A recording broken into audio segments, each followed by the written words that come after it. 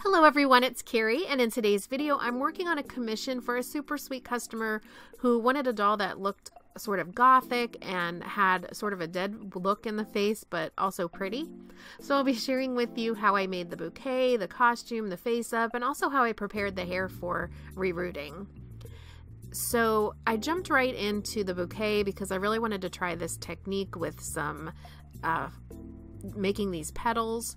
If you're a supporter over on Patreon, I actually have a step-by-step tutorial on how I made this bouquet and some other flower techniques in the reward library.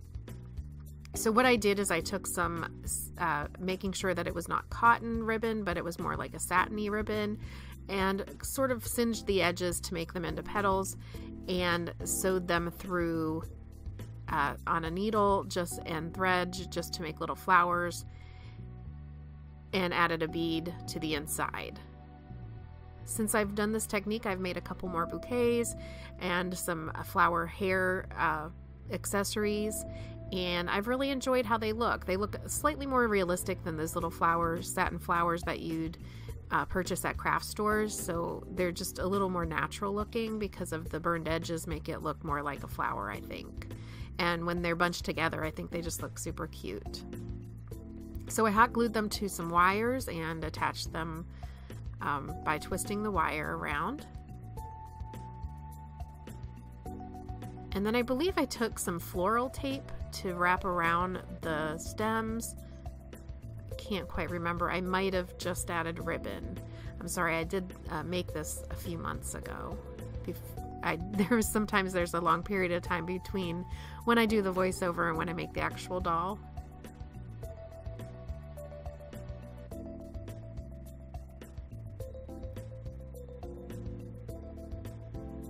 So the customer gave me like a photo reference of a model holding a large bouquet of flowers. So I really wanted to concentrate on making sure this was to scale and like a nice huge bunch of flowers, and that the shape was particularly sort of oval like the photo that the customer sent. So I did use some more hot glue. If you do it this way, please be careful. I burn my fingers all of the time. But if I'm using a very small amount of hot glue, I like to just use a lighter and burn that and then drip it onto there rather than getting out my hot glue gun and making a mess with that. So I'm adding some ribbon with the hot glue. I did first just wrapped it around the bottom, and then I do sort of a wrap around just to make sure there's the ultimate coverage of that wire.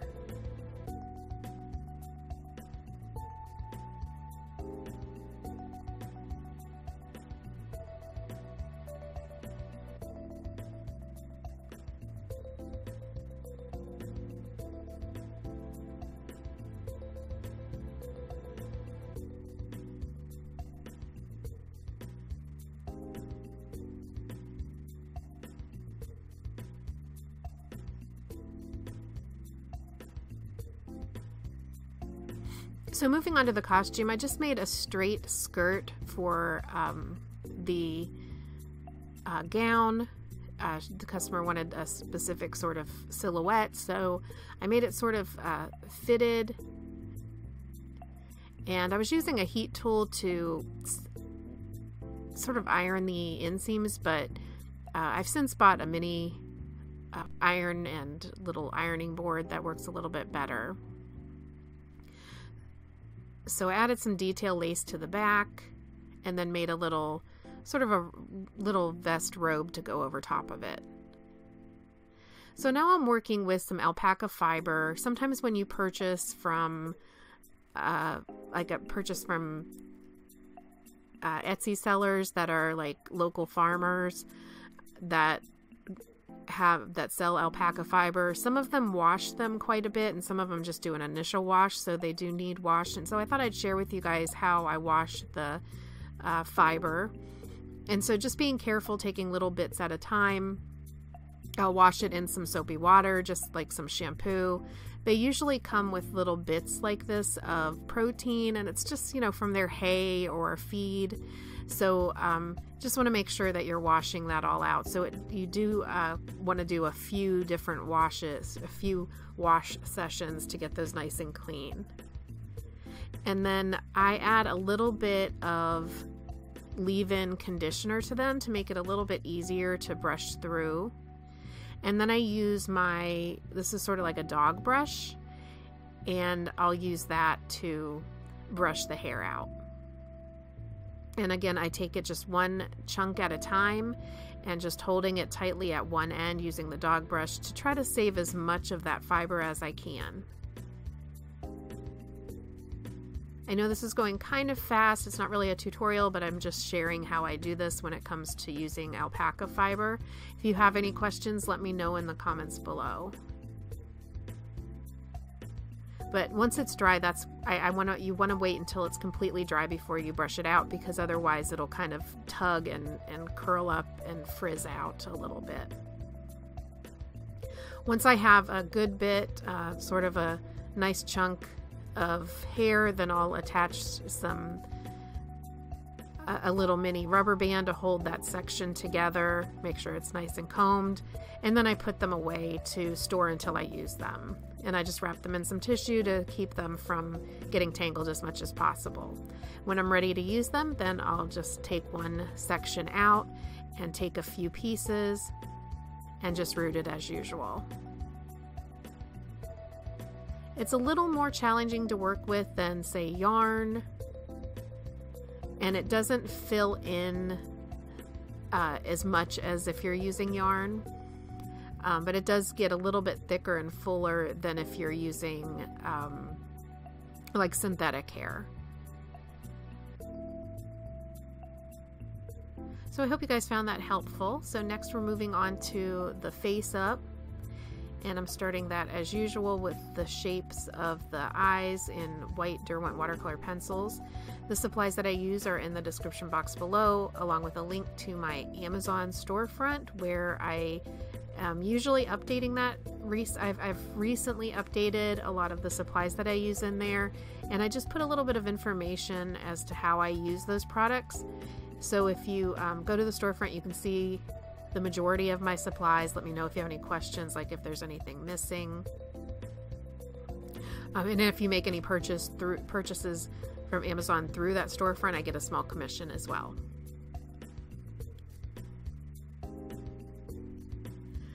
By the way, if you're a supporter over on Patreon, I have a new step-by-step PowerPoint document walking through how I do a face up. It's a beginner, but it also has some intermediate techniques that I've updated for 2021. It's similar to one that I shared in 2019.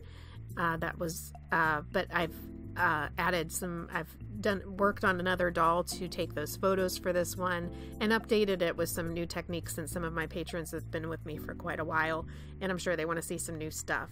So this one, like I said, I'd launched it for the January 2021 Game Changer reward, and it can be found in the reward library, but it's a temporary post, so make sure that you go in there and download it, because it'll be taken down in April.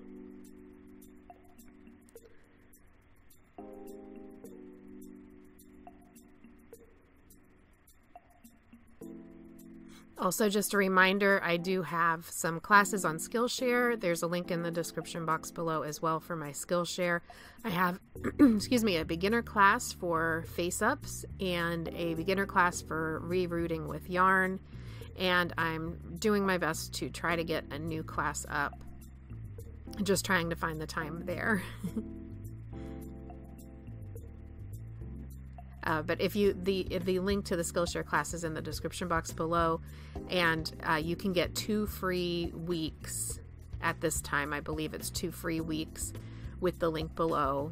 It'll tell you once you click that, you know, how many weeks that you get before you would be charged, and you can cancel at any time. I really love Skillshare personally, and my year subscription's coming to an end, and I think I'm going to renew because I've really enjoyed taking classes. They help me a lot with a lot of the a lot of my art techniques that I can carry over into working on dolls, like color theory and using pastels and airbrushing techniques. So it's a really great platform for learning when you need that, you know, learn at your own pace, step by step, more in depth than what you can find on YouTube. So for her face, I'm using some blues and white mixed with some white and some purples, just kind of making her look a little bit more like death, just like no blood's flowing through her face, and adding a little bit more blue to her under eyes to give her sort of a gaunt look, making her lips look pretty natural.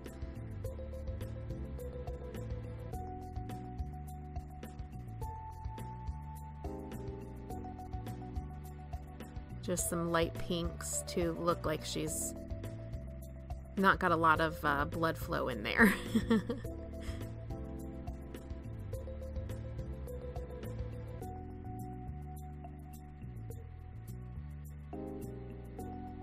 Got my camo band-aid on. I think I burned myself pretty good with that hot glue, so like I said, be very careful if you use my glue techniques.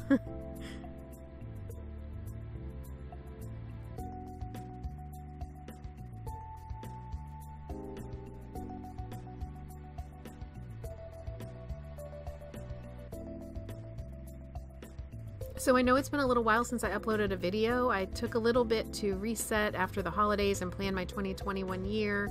I shared with my patrons that many of the plans I have for taking commissions and participating in shows, I've got a lot planned out, but for YouTube in particular, I've set some goals to be able to upload videos that are more useful and packed full of tips. So let me know in the comments below what you would like to see as far as tips and tricks and my processes. By the way, I always love to hear what types of dolls and characters you'd like to see.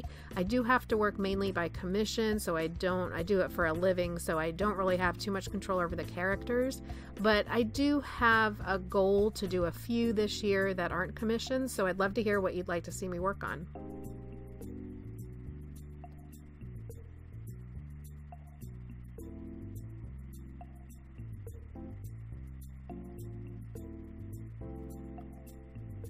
So as you can see, I added a little bit of blush and some color to her lips, and I'm constantly kind of having to keep control over the amount of color that I'm adding because I need to keep that sort of light death look. So I'm carefully adding detail and just very a little at a time so I don't push it too far and give her too much of a dark blush or bright colored lip.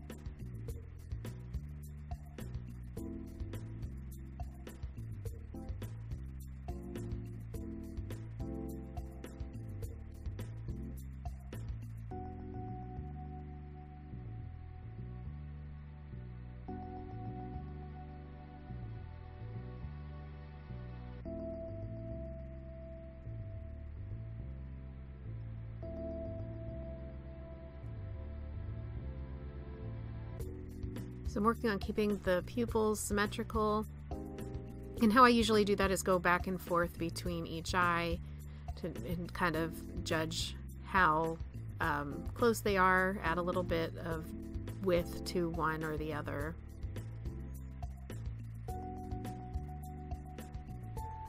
So finally, I didn't want to add too much black to making the eyes look more, you know, of that ghostly look.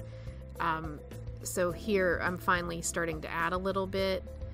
I wanted to use different colors to make it look a little more realistic rather than just, you know, dark circles with black under the eyes. You want to add some different colors to adding, as you can see, I'm using a little bit of yellow, a little bit of red, a little bit of blue, and that can make it look more realistic.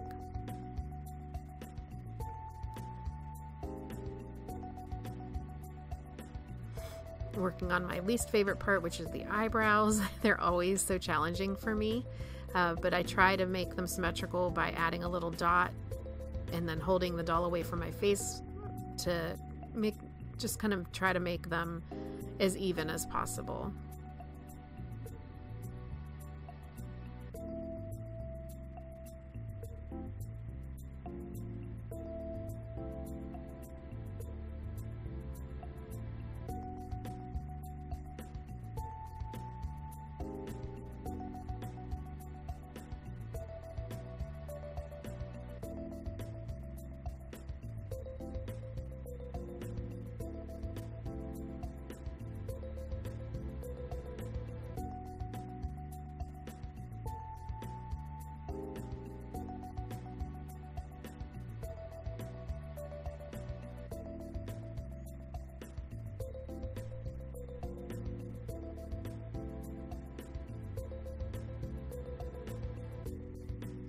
And always before I do the eyelashes, I'll make sure to give her some sealant so that I don't damage any of the under eye eyeshadow or work that I've done under the eyes by erasing, because I sometimes have to erase those lashes. So it's good to have a lot of sealant to make sure that if you need to erase, that you're not going to erase the work that you've done underneath. And one of my favorite parts is adding the highlights to the eyes. I always feel like that just brings it to life. And here she is. I made her a little crown out of Worbla and also a lantern. So if you liked the video, I'd love it if you gave it a thumbs up and subscribe if you haven't already. Thank you so much for watching. I hope you have a great day. Talk to you soon. Bye.